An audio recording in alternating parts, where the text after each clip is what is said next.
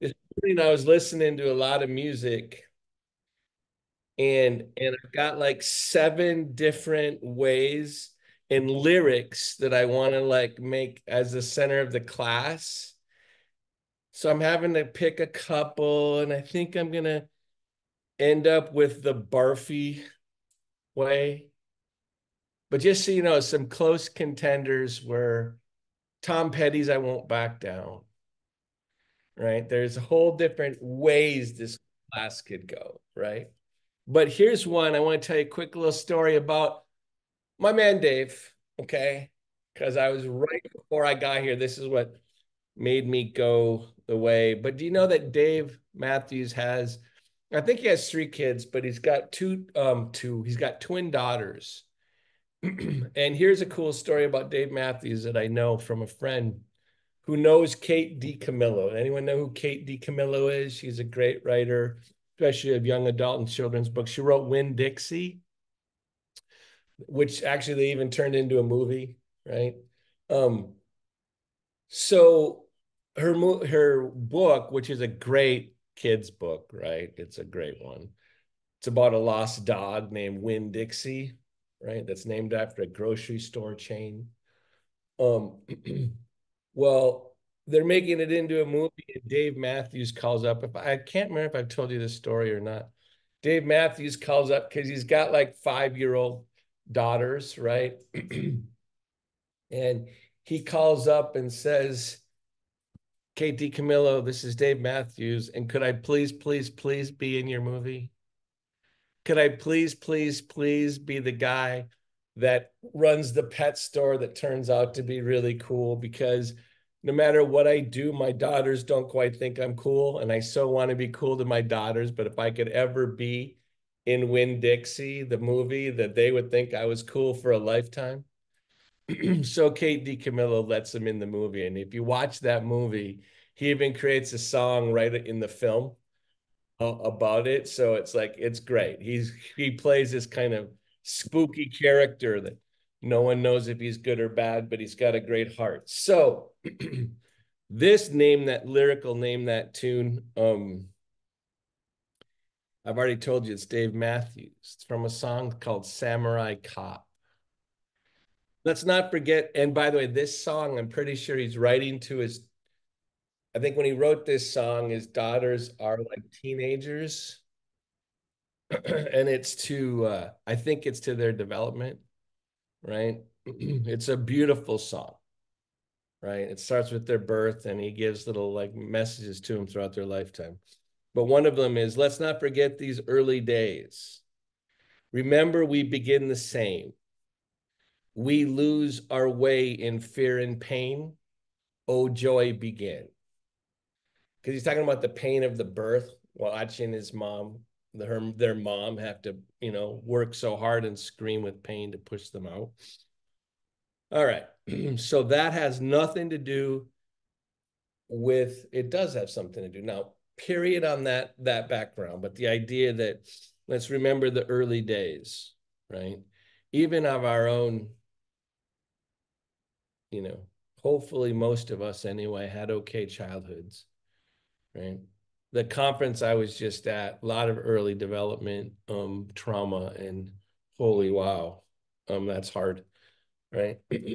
But that's a whole other story. So so fast forward, I'm a senior in college and I'm getting into this philosophy thing, and I sign up, I get special permission to go into a graduate level seminar, 8,000 level class, right?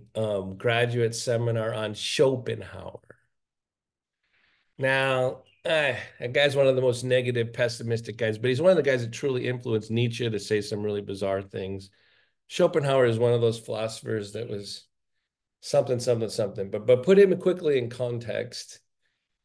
Schopenhauer's writing right after Kant, and Kant comes up with these 12 categories that are necessary for us to have a mind at all. Whatever, I'm sure there's no coincidence that there are 12 categories and there are 12 disciples, and 12 is one of those numbers, of course, like, of course, there'd be, the universe would make things in perfect order. Of course, there'd be 12. He sounds very German, doesn't he? But Schopenhauer comes and goes, the 12 categories don't matter as much as the only one of the 12 categories, which is causality, right? And one of the things about Schopenhauer, one of the things that Kant says is that because we have these 12 categories that are forced into our heads to have a mind at all, right? We'll never know things in themselves, meaning that we'll never have direct access to reality. They'll always have to go through these 12 categories, right? 12 ways of thinking about the world, basically. And so we'll never have knowledge of he calls the noumenal world, right? The noumenal world and things in themselves. And what Kant is actually trying to do is try to get a foundation for science, given that we have a relative position within the universe, right? That's what he's really trying to do. But I don't let me digress here. I could get even more boring here, right? So, but the one Schopenhauer comes in and says, there's one place we have knowledge of the noumenal world, right? And that's in our own bodies. We have double knowledge of our bodies. So if you think about it, here's my water bottle. I can know this as an object, right? But I can never know the inside of the water bottle. I can never, or the squirrel that's running out in my woods. I can never have knowledge of the inside of any object. I can know my body as an object, right? There's my arm, right? But what Schopenhauer tries to come back and argue is that we have double knowledge of the body. We actually have knowledge of it as an object, right? And knowledge of it from the inside. Right? I'm moving my fingers, right? So I can feel what that feels like, and it's an object that I'm observing. So now that idea lit my world. Okay, so let's not, we start innocent, right? Let's not forget our beginning, going back to whatever. So that started, I didn't realize the extent to which I got really fascinated by double knowledge of the body. And basically, when I look back at it, I realized that that's probably why I started studying yoga eventually. It'd take a few years. But I start to go, because I started to think about what kind of inner knowledge do I have of my paralyzed body or a part of my body that I can't feel, right? So, so careful I hope you start to know your own stories and how you get to places that you don't even recognize, right?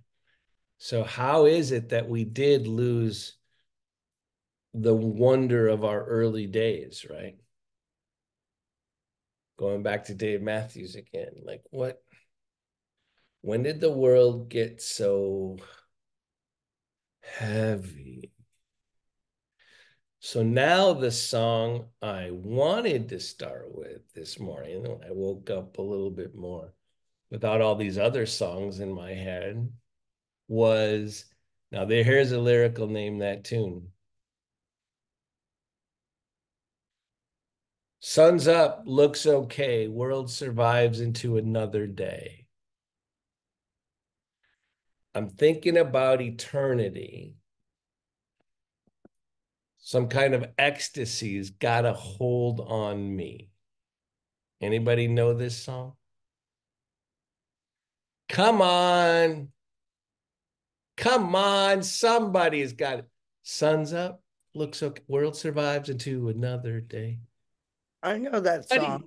What? I know that song. Do you know? Can you name it? No. Oh, for God's sakes. Come on, everybody. Angelique. Nor can I, and I know it. Me you're too. gonna make I me can feel. never name songs. I know it too, but I don't You know need the to know name. the title. Oh, for God's Into sake. that eternity. Yeah. But I'm wondering where the lions are. Wondering where the lions are. That's the name of the song, Wondering Where the Lions Are. It's by Bruce Cockburn. I Have you love that as listened an to it? opening line. Sun's up, looks okay, world survives into another day. It's starting to be spring here, right? But so he's talking about, and somehow it makes him super happy, right? Some kind of eternity's got a hold on him. But then the song goes on, but where are the lions? I'm wondering where the lions are. I can't hold this very long. Like, what the hell? I'm wondering where the lions are. So if you don't know that song, you should know it. It's a great Bruce Cockburn song, right? So all this to be said, right? If I think about the sensation, do you think there's a sensation of eternity? I know our minds can't really think about it, right? Kind of like the word infinity. But as you know, and this is one of the fantastic criticisms that Native Americans have of white culture, more white culture, is they lack the sensation of eternity. This is from Louise Erdrich and actually The Night Watchman, right? That we lack a sensation of eternity. So one of the ways that the Native American cultures try to connect to the sensation of eternity is through the earth, because it's the oldest body we'll ever know. Right. And all this got going because I read an article in the paper this morning about what they think is the oldest tree in Minnesota is dying because of climate change. It's a cedar tree up in the Boundary Waters canoe area, and I think it's over 1,400 years old, and it's beginning to go away because the weather is changing. So I was feeling kind of heavy about Oh, that. turn it on hard. What? Oh, I'm sorry. I'm sorry. Okay.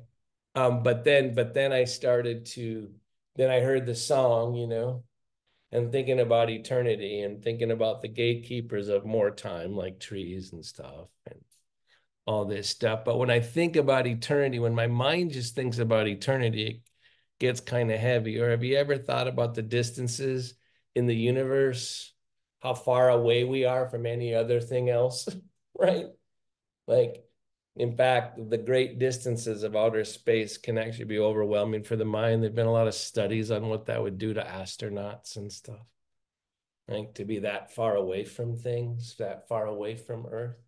So I'm moving back and forth now, can you tell? Because the sensation of eternity, if my mind actually just stays with it, my mouth gets dry and I feel kind of deadened, right? So it's like, but what if there's a sensation of eternity? If I go too far with it with my mind, right? The great thing about the earth is if you go like by the old tree or the stream that keeps going or the lake that you look down at as you come into Minnesota, you're home when you see all the lakes coming. Minnesota's got a lot of lakes if you don't know that. And you come in and you see these lakes underneath you and you think, and they've been smiling, those legs have been hanging there for a long time. And then these human beings start growing up around them, but the legs just kind of keep hanging out, right? They've been here a long time. So I'm sitting there feeling all this stuff and thinking, if I drop my chest and get really small, and then I think about eternity, I feel little, like the abyss. You talk about the abyss. We have all these words for stuff, right? If I mentally think about the abyss, I lose sunlight. Does anyone else feel that way? Right? If I sit there and I think about it, it's like emptiness and like outer space and never-ending void, and my mind goes blah, blah, blah, and I go tumbling I'm Sisyphus rock tumbling down the hill, blah, blah, blah, blah, right? Thinking about, oh God, it's big. But then if I think, wait, what if my body I sense the sensation of eternity, and the best way to start to not feel it is not directly with my mind, right? If I start to know the one thing that's different, I mean, human beings have developed concepts and maybe truths about a creator or an ever non-changing, ever present, benevolent being that allows you to start feeling the sensation of eternity as ecstasy, right? Right. But what if my nervous system can also feel it? So sit up straight and tall. So that was a weird quilt, right? I went just through a lot of things with a lot of illusions to the very idea that if my mind tries to access the sensation of eternity, it's very dry and it makes me very little. If I assume that my body senses the sensation of eternity, which by the way would have to be here, right? Or at least there's a lot more time, like that tree in Minnesota or that 5,600-year tree in the Chilean highlands. You know, that's the oldest tree on Earth. It's 5,600 years, yeah, on Earth, right? But that sensation is here within the existential metaphysic. There's a timeless sensation here. And when my mind tries to get it, I lose too much water. When I sit up straight and tall, when I allow that I'm not a drop in the ocean, but I'm the entire ocean in a drop, that all the sensations are here. And the Native American criticism of our capitalist culture is we don't have a sense of time, expansive time. So I'm gonna drop my chest and go, boy, the world seems a little heavier. I'm gonna lift my chest. And the time, the eternity sensation has been here the whole time. It's how I receive it.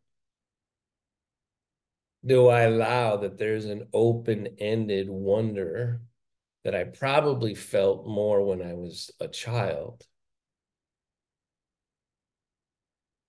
that's happening here now, and I've lost it in fear and pain, getting back to Dave Matthews, right? And now when I lift my chest, my body hurts a lot. I don't know about yours. And yet the sensation of eternity is still here.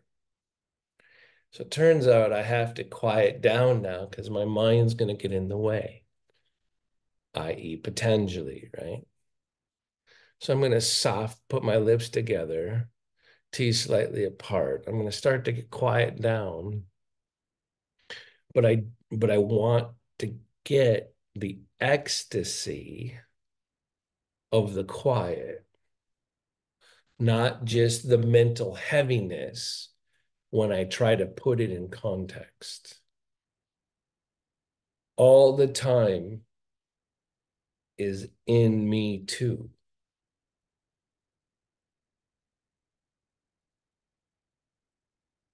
Inside of the mouth gets sopped. Turns out, I think my experience is that I can feel eternity better when I connect my inner ears, because I can hear the timeless silence better. So in order to connect the inner ears, soften the base of your tongue.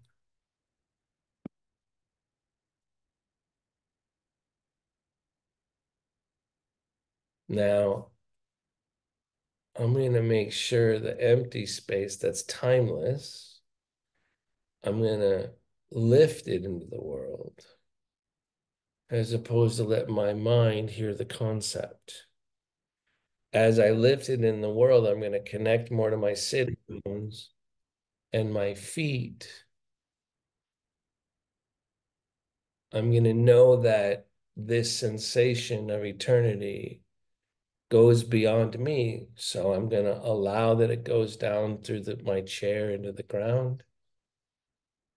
And I'm going to allow that there's an alignment between that and the space above me. And I'm going to plug into the aligned threads of the empty space and the eternity. I'm going to broaden between my shoulder blades, broaden across my collarbones, drop my shoulder blades down a little bit, spread them. find my sitting bones, find my inner heels, feel the encasing of my body, re-soften my jaw, the inside of my mouth, reconnect my ears, feel my skin, and be grateful.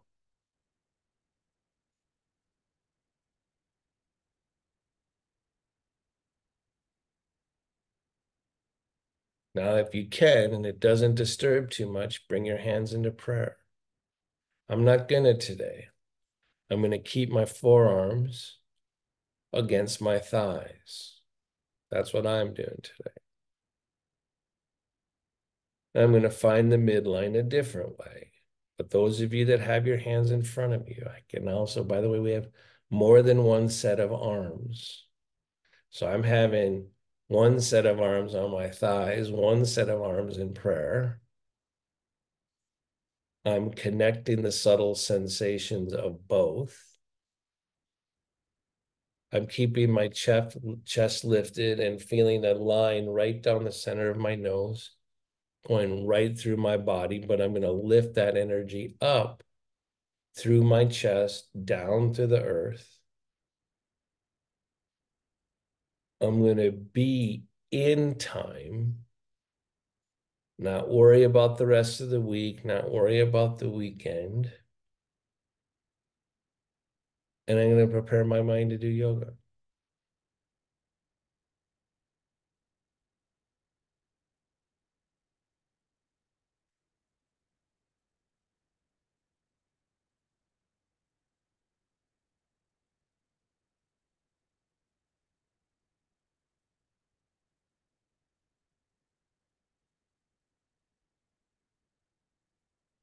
All these words.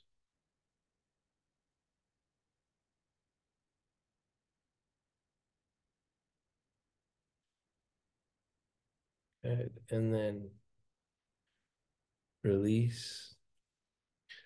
Trying to peel the grape, and the inside of the grape is so simple. It's whether I can let it be ecstasy.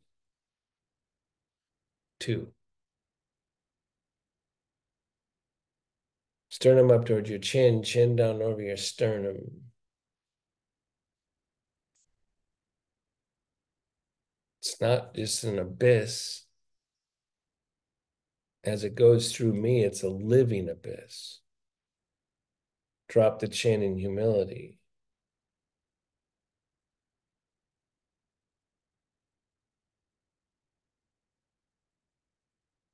Raise your head up with closed eyes. Open your eyes. It's a living thing. What the hell? I'm going to take my legs apart because I can tell that I need the base of my spine and my groins to open up a little bit. So we're following the sensations that I want to touch because they feel good, right? In this conference I was at, there was the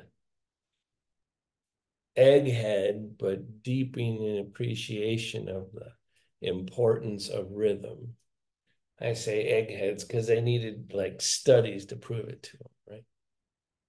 And so I'm leaning over, making sure my spine, so I'm leaning over and pressing down through on my forearm to my thigh, make sure I have the earth, finding my sitting bones, and I'm lifting my chest. But I'm doing it in a way that's trying to be a sensual appreciation of eternity rather than a drawing sensation of the abyss, right? I'm going over the other way.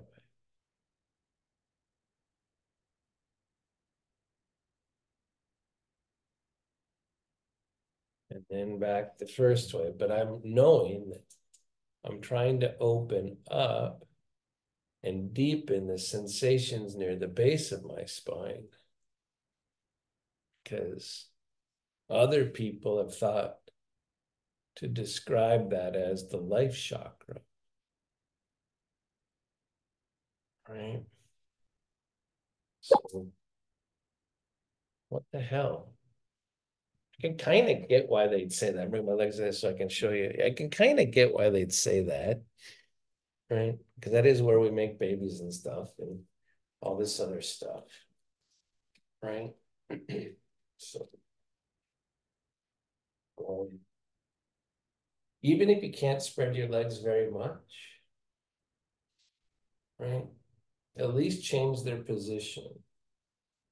So there's a different feel on your sitting bones. So again, I'm going down to the earth by leaning here, changing using gravity down. I'm lifting my spine up. So I want to just pay attention to those two. I'm not doing anything with this hand yet. Right? I'm going down and up. And with that little bit of change in sensation, I'm trying to figure out how my head should be.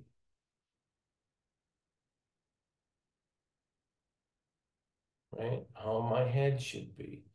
And now I'm using rhythm by going in and out of it. So my mind gets to contrast the sensations. So now I'm going to add another variable. So I'm going to lean over, go down towards the earth, spring this way, make sure my head knows how to be aligned. And I'm going to make sure the backside stays going towards the earth. Right? Because this is what yoga poses do. Right? Down, up, my head aligns, and then down again through the back arm.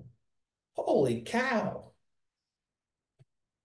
Now I've got this up, down, and now I'm going to allow my core channel. You can kind of know, those of you that know the bandhas can say, oh, that can kind of see how Mula Bandha could happen here. But wait, I want it to be Uddiyana Bandha, so I want it to be deeper than that. There's a whole bunch of stuff going on here. Good, and then come on back to center and go, what? And I say, yes. You say, what? I say, yes. Actually, I say what? So now, and I say yes. I say what and yes. Now I'm changing gravity. I'm going down. I'm lifting my spine. I'm making sure my head continues to be part of this. I'm pushing. Now I'm adding more earth to add more rise.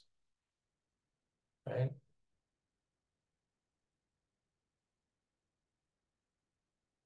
Making sure my inner ears are connected. I want to hear the full stream. Taking a breath. Holy cow. And I just thought I was sitting alone. I'm going to come forward again. Back and forth using some rhythm here.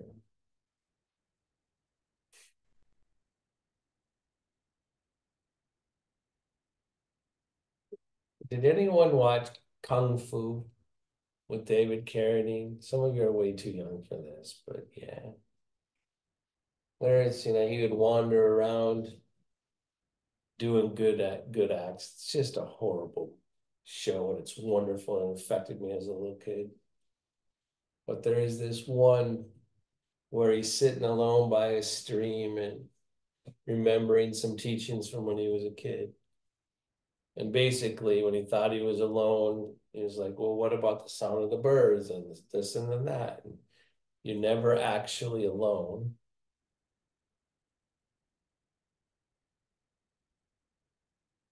That's a good thing to make sure it doesn't turn into the abyss. Right? So I'm coming back and forth. And then bring my legs back together. Bring my knees a little closer together. So this core channel lights up through the alignment. But it's not just that your femur bones and your legs get more straight out from the hip. As soon as you get that feeling, right, what you're looking for is the space between that you can't sense as well, but that's part of the eternity, right? And you're traveling that up your spine. So it's not just the sensation that I can feel, which is the change in position of my legs. That's trying to help you feel with a better container, the pull that goes to the chest lift. So there's an instruction in every forward bend, right? Where, well, I should keep the camera the same, right? So if my legs are straight out in front of me, right? I remember when I really started to get this instruction that it would say, pick a point on the inner side of each inner thigh and draw from that point, draw back, and then lift the chest and come forward, right? So that little instruction changed my universe, right? Where all of a sudden I realized something, and it's interesting. It's not like trying to give me a physical instruction. It's picking a point, right? So when my knees, my paralyzed legs don't have the ability to stay more aligned, so I have to push them here. So I'm making a better container for this energy, right? Which allows me to find a little bit better right between the thighs to go back towards the navel. Right. So practice that a little bit. Whether you can keep your knees yourself more in line. I want you to use your hands to bring your knees slightly closer together. And I want you to see that as they come together, there's an opportunity to draw back, right? And then rise from the drawing back. And then release. So now contrast that, because I always have to prove things to my mind, right? If I don't do that, and my knees are apart, it's much harder for me to draw back, right? To find the space. I can do it, but I pretty much have to remember the space I was just in, right? So you can see how this draw, when your femur bones are in a triangle forming a triangle more with your tailbone, it's harder to find how to draw the energy back. I can draw it up, but I can't draw it back as well, right? So I'm going to go back to this one and go, oh, golly, I'm happy I get to sit like this sometimes. I'm going to push in to get reference even more. And I'm going to draw back, lift up, and then come forward. Right? So I'll do it again. Finding the midline, picking a point between each inner thigh, drawing back, lifting up, coming forward. So as you come forward and go down, allow that your eyes are looking down. So you're going towards the earth with your frontal cortex too, right? And try it again, right? Back, down, up, forward. Gonna stay here. My hands are on my foot pedals, but however you can stay grounded here. I'm gonna stay here for a while. I'm gonna go inward. And then I'm gonna let the full on that I'm surrounded in abyss and eternity, right? I'm gonna go and I'm gonna transform myself by lifting my chest. I'm gonna change the direction of everything by lifting my chest, right? And then release. So that's great about this is that, of course, if you think about the everything, right? everything already had both the forward bend in it and the forward bend, and it already had this energy, which we really practiced. And then I tried to transform it by lifting my chest. But of course, the potential of the lifted chest was already in the eternity, right? Right. And so it's not like I'm making it happen. And I can tell myself, because I'm egocentric, right, as a human being, that the world's coming with me, right? Which helps me think it's real. Don't get me wrong. It helps me to say the world's coming with me, right? But the truth is I'm coming into something that already was, right? I'm coming into something that already was. But what I receive from the universe changes because my mind gets to be more aware of all of it. So we're going to do it again. So when we go to lift our chest, remember, let's not forget these early days where you thought everything was possible. I remember I used to go to bed thinking and dreaming about how I could throw a baseball around the world. So I love that part of me. I'm going to do it now. So when I come forward and do all this extra thing to find the earth and to come forward, I'm going to allow that when I lift my chest, I'm changing, or the universe is changing me. So I'm going to go through the whole thing again, right? Because why would you be in a rush if eternity is actually everywhere already? There's no point in being in a rush, right? There's a whole bunch of stuff here, for God's sakes. It's mind that tries to accelerate everything. All right, here we go. I'm going to go through the whole thing. And when I lift my chest, just know I'm cackling with eternity because I'm happy that I get to experience another part of the universe. Because I'm going to remember when I thought I could throw a baseball around the world. There should be no reason why I couldn't do that. Right? Okay, so I'm going to come. Remember, so now we're starting here. Bring my fingers in. And is anyone getting better? See, this is where I'm starting to have the fun start happening. When you bring your legs together, you start to feel the shot right away of it coming up through you. Have you like connected the dots yet? Right? Yeah. Shit, think how often I don't notice that when I bring my legs together. Right away, boom, something's happening. But my brain can't let everything pass to my mind, or my mind wouldn't even know how to think anymore. Right? All right, so I'm bringing my knees together, picking a point between my inner thighs. I'm drawing it back. Drawing it back. I'm lifting my spine up. I'm coming forward. I'm letting my eyes follow down.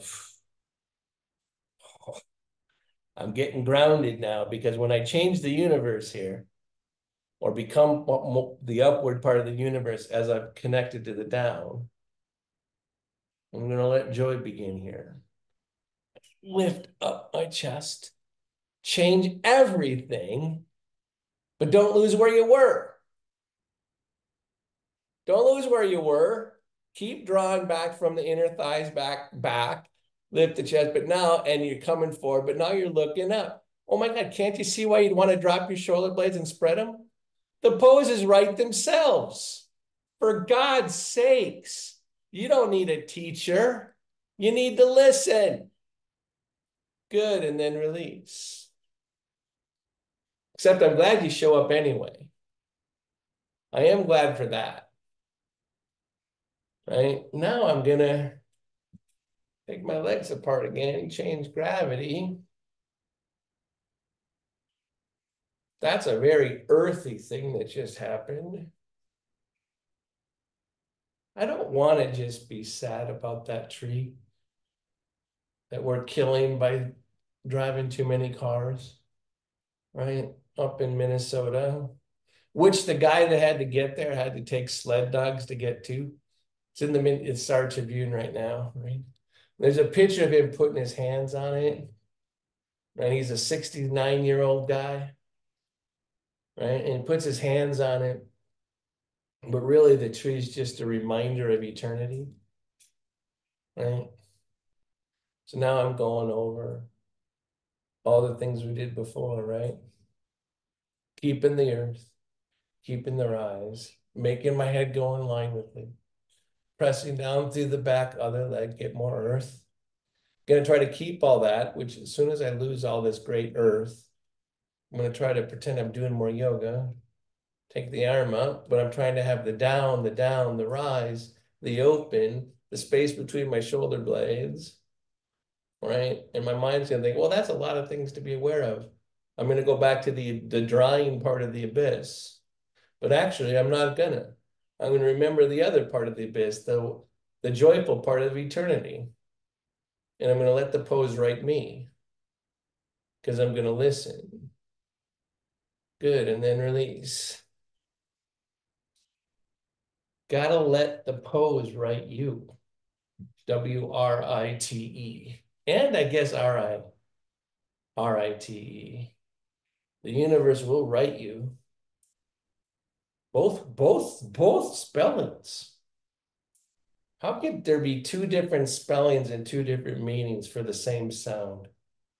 WRITE and RIGHT. What the hell with the silent letters? What kind of effed up thing is that? There's freaking silent letters, like the silent part of your inhale and exhale. What the hell? There's silent sounds here that make up meaning. Oh my God, this is a new thought for me, by the way. Right? There's silent sounds in letters that make up meaning. Someone's got to write that. Beth, you got to write that down for me. Got to remember that. Oh my God. All right. There seems to be a big difference between a W and an R, right? WRITE and an RITE, right. One's got a silent W. I'm freaking out by this right now. I'm having one of those moments, right? Okay. Right in the middle of a yoga pose. So I'm leaning over, I'm going down. I'm rising up. I'm going down. I'm righting my head. The pose is WRIT in my head. And I'm RIGHT in my head with silent letters. Right? And I'm keeping all this. I'm going to take a breath here because damn it, this feels good to go in so many directions. Then I'm going to add another one. I'm going to lose part of the earth here. Damn it. It's okay. Because I'm thinking about eternity. And some kind of ecstasy has got a hold on me. Even if I'm imperfect. What? I could take my shoulder blade back towards my spine and extend out through my upper arm to find my legs better? How could that be possible?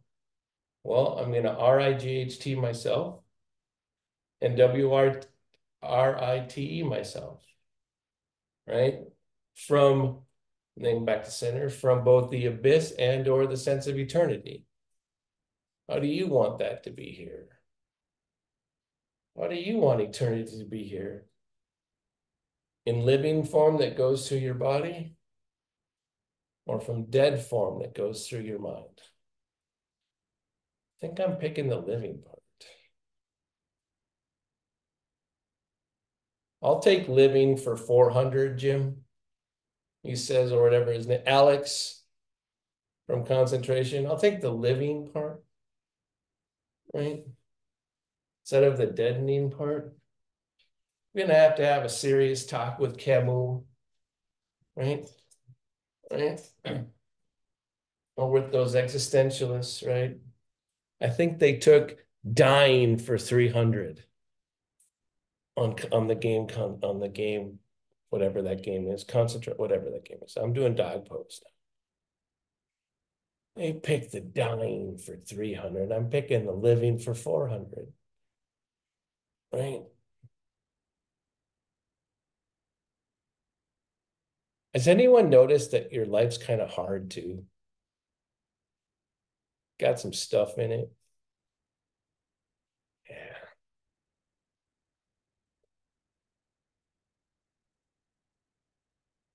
Jeopardy. Thank you, Bill.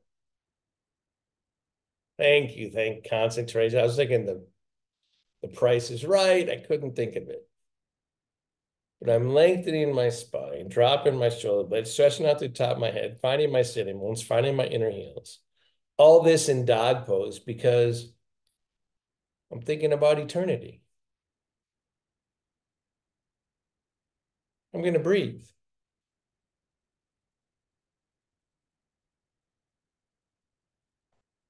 Good. And then release. Can't you tell it's time for a twist? For God's sakes, it's been time for a twist for a long time. I'm going to sit here for a second. I'm going to touch the whole class really quick, right? That's what you get to do when you practice, right? You can go, I'm going to feel the whole thing. All this just happened right there. Thinking about all this stuff. Actually, I'm going to add some rhythm here quick for a second, right? Because when my mind sees all these things, I make everything more static. When my body has it, if I'm paying attention, my body actually wants to move, right? The body wants the rhythm. The mind wants to make things static. And in the middle, the twine shall meet, right? I got to find both. So I'm going to inhale, take my arm up, right? Exhale. Together behind me. So now I want the tube of toothpaste to squirt out right through the center of my chest. But to do that, I got to go down.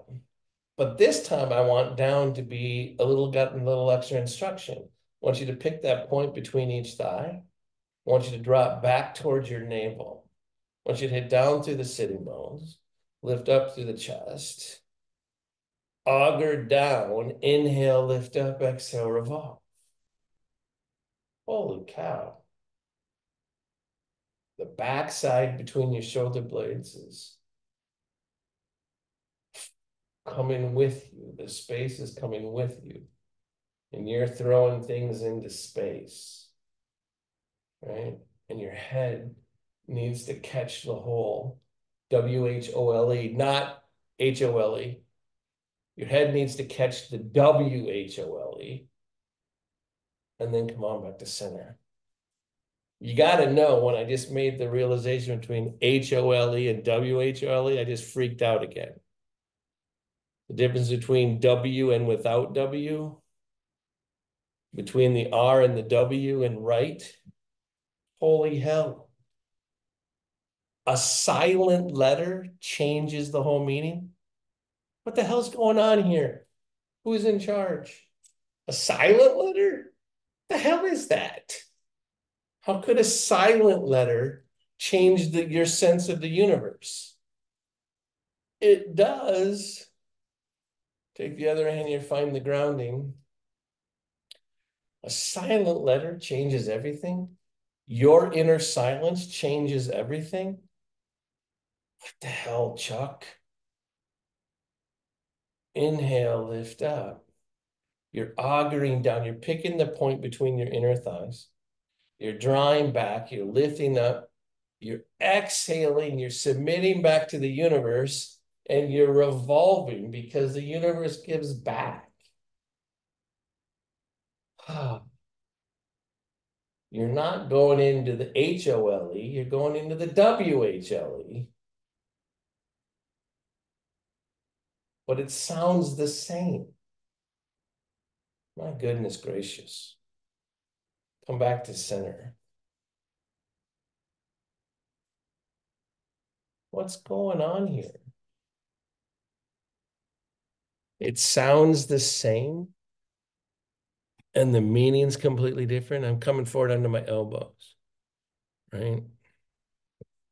So you could do this on your thighs too, right? You could do this like here, right?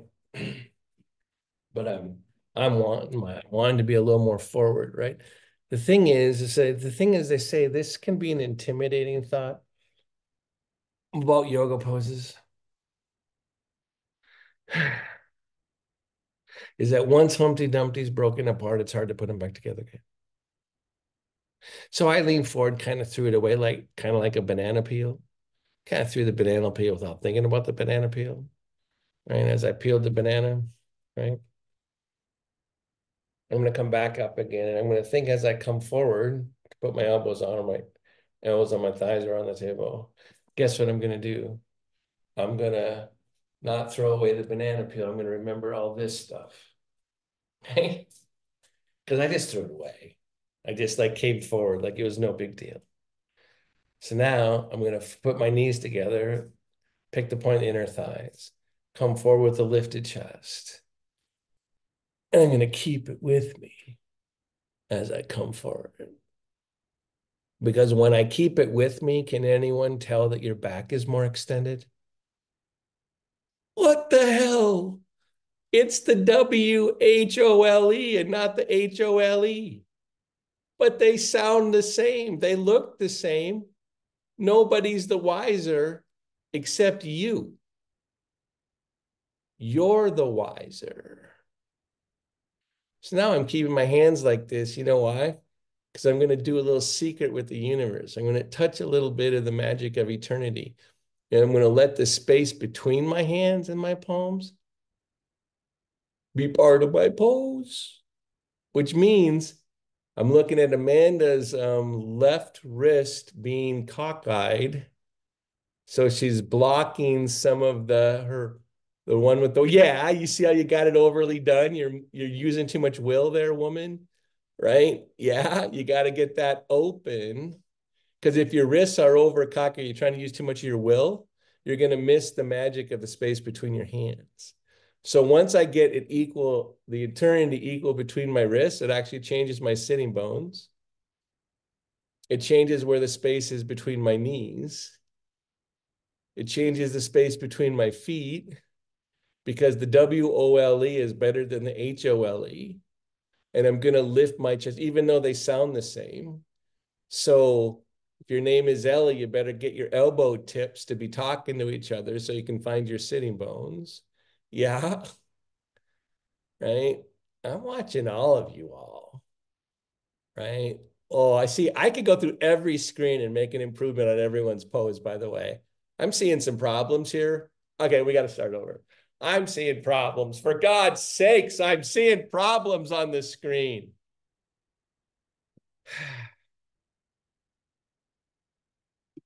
Okay. There's going to be a class where I go through everybody's screen and I point things out. But it's only going to happen in the eternity part of the class, right? In the part that doesn't happen, right? Because, so just assume that there are places in your body that are not receiving, right, eternity. That there's something that's slightly overly gripped and out of balance.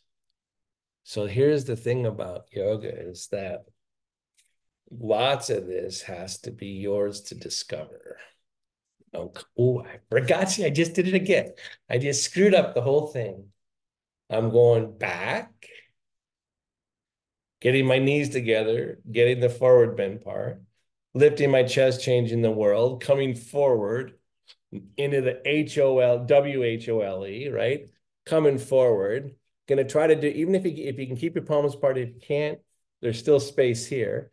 I'm trying to make sure that this space informs the feeling between my breastbones, where my sacrum, across my sacrum, my inner heels, the space between my knees and my legs.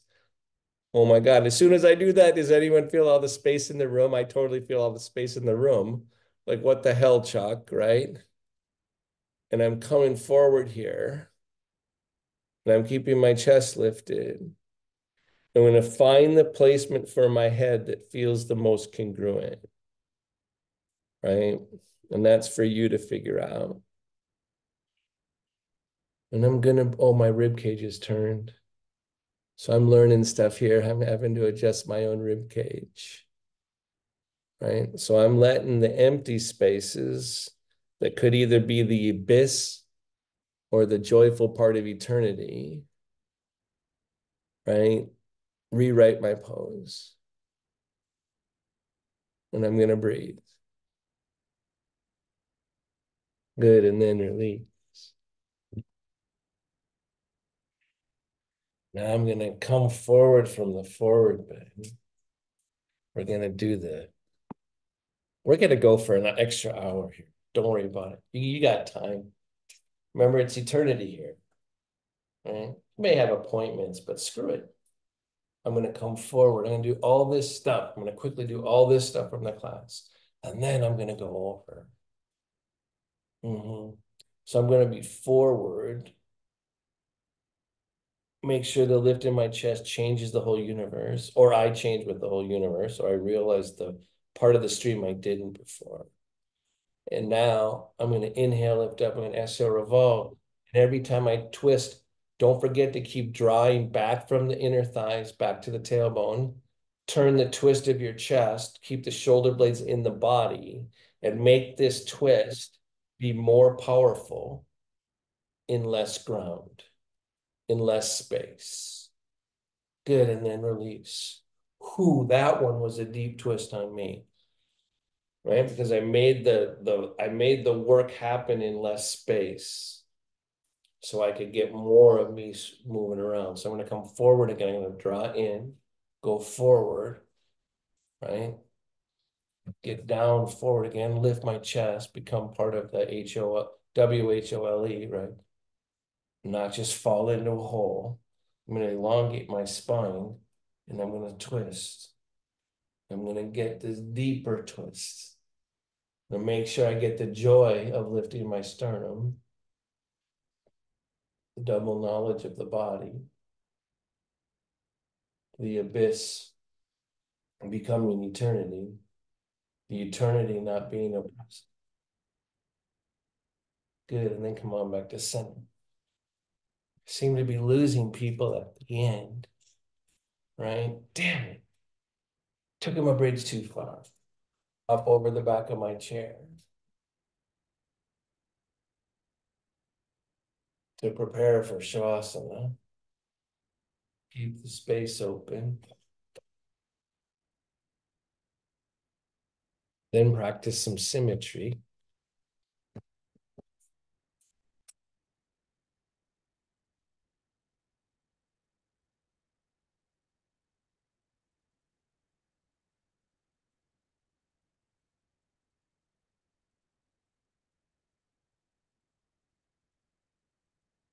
So not only have Shavasana happen in your head, more like air, have it happen with the space right around your head. Don't just have it happen in your spine, but the empty spaces in each shoulder, the empty spaces in each ankle, in each hip. Without doing it, visit all the life we did and more in the asana. Take all of that and lean it against the back of your chair. Receive. Turns out the earth and the universe is perpetually giving. We tend to perpetually take. It's not our fault exactly. We just get greedy. Take more than we need.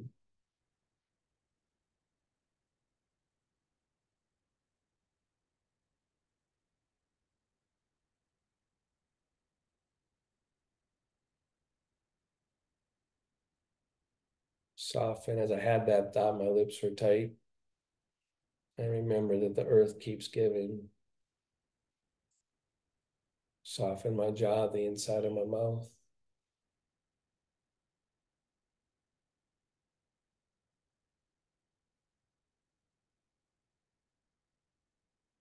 I hover in space while I sit in my chair.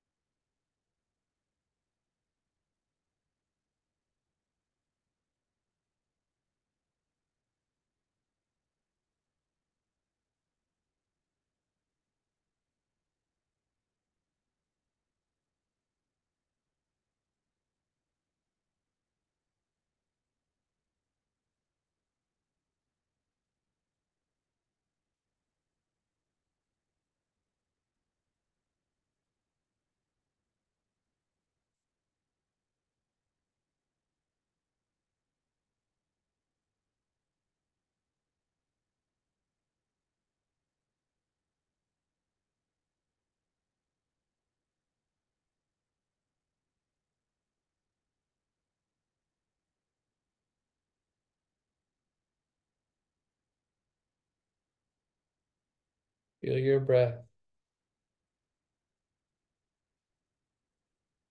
Don't change it, whatever that means.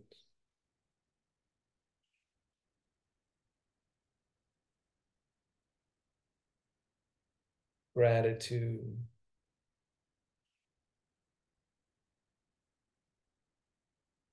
Easier to see at first on the inhale. Keep it through the exhale.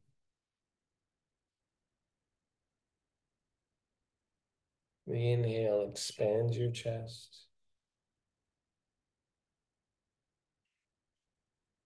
The exhale, the dissipation of exhale, extends and opens your chest.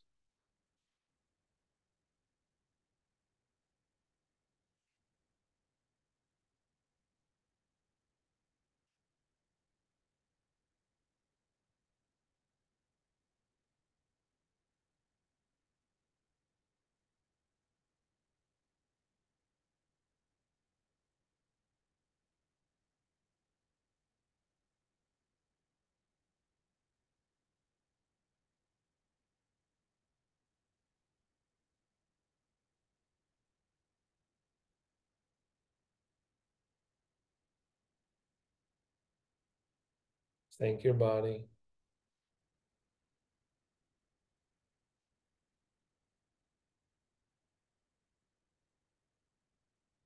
Thank it for what it shows you.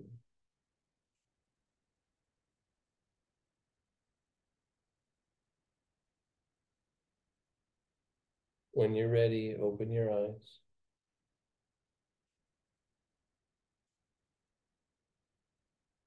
Close them if you need to. Choose to open.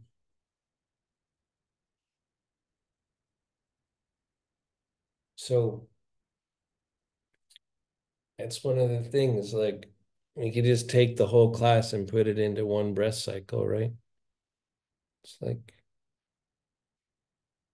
the inhalation, you can feel the expansion, you can feel that it's grateful that it's here, right? But the exhalation doesn't have to be the dissipation on exhalation, doesn't have to drop everything, right? That it can actually bring you more into the world. I think I heard Jess Fleet say something like exhale into existence, right? In the class she taught in the huddle. The fact that there's an opportunity to, as you dissipate, to come into the world as we age, as opposed to just becoming like having it turn into the abyss and be heavy. Have our dissipation actually bring you into the world. That's how I'm going to go out. I'm going out by coming in. All right, everybody. I've gone on too far. People keep dropping off. Namaste. The spirit in me bows the spirit in you. And I hope you have a wonderful week. My plan is to be here next week. Don't forget, you went from Dave Matthews to Chopin.